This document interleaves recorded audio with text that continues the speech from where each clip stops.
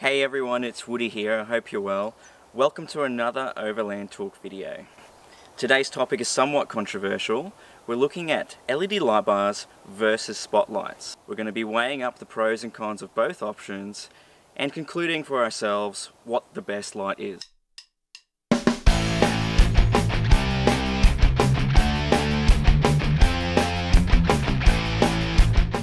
We'll start with the spotlights. There are a number of advantages when it comes to spotlights and a number of pros.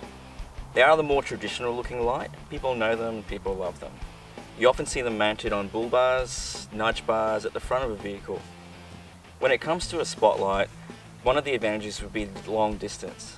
In a HID light, they're often extremely focused and extremely long distance. Another advantage would be there's a number of filters to change the beam pattern, a number of protectors to protect the light, and they're all readily available. Some disadvantages of spotlights would have to be the limited mounting options.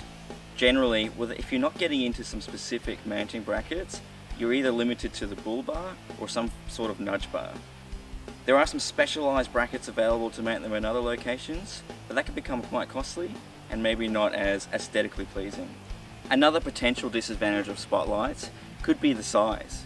If you're really shooting for that long distance light, you could end up with a light that is quite large in diameter.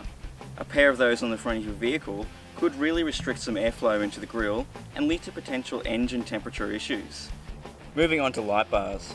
There are a number of advantages of mounting light bars over spotlights. The first advantage would definitely be the mounting options that are available.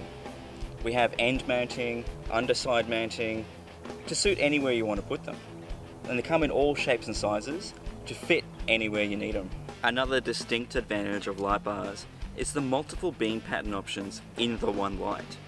Often you'll have a spotlight in the middle with clear lenses, and they'll have a corrugated lens either side to act as floodlights, giving you the multiple options of beam all together in the one. Due to the traditionally low profile design of a light bar, one of the advantages would be that it's ideal for areas in which you're concerned about airflow.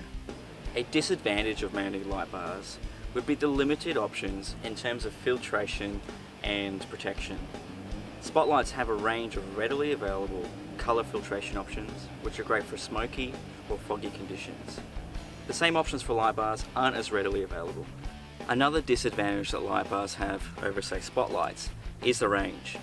Often spotlights are designed so that they have a much more focused beam and shine further down the road. You just won't get the same distance out of a light bar. We've covered a lot of the advantages and disadvantages of both spotlights and light bars. Now, on the Australian Overlander Jeep, we've gone with a combination of both. We're utilising the versatility of spotlights and their available filter options, as well as the ease of mounting of the LED light bar. We find having two different perspectives and getting the best of both worlds really delivers us the ultimate lighting setup. Specifically what we're using is the Lightforce Venom LED spotlights and the Lightforce 50-inch single row light bar. We're getting the advantages of having a source of light that's high above my eye line.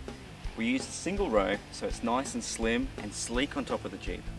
And the advantages of using the Venom round spotlights is access to the color filtration and beam filtration that's readily available as Lightforce accessories. Another consideration you're going to make before you purchase is the price. When you're comparing quality products, you're going to find that a pair of spotlights is going to be quite similar in price to a quality light bar. Guys, there's a lot to consider when it comes to a purchase decision of either spotlights or a light bar or both. We've touched on a few of them. I'm sure that's not everything. There's some things we can't put into this video, but I hope it helps. Thank you very much for watching. Please like and share and subscribe. It really helps and it's a lot of encouragement. See you later.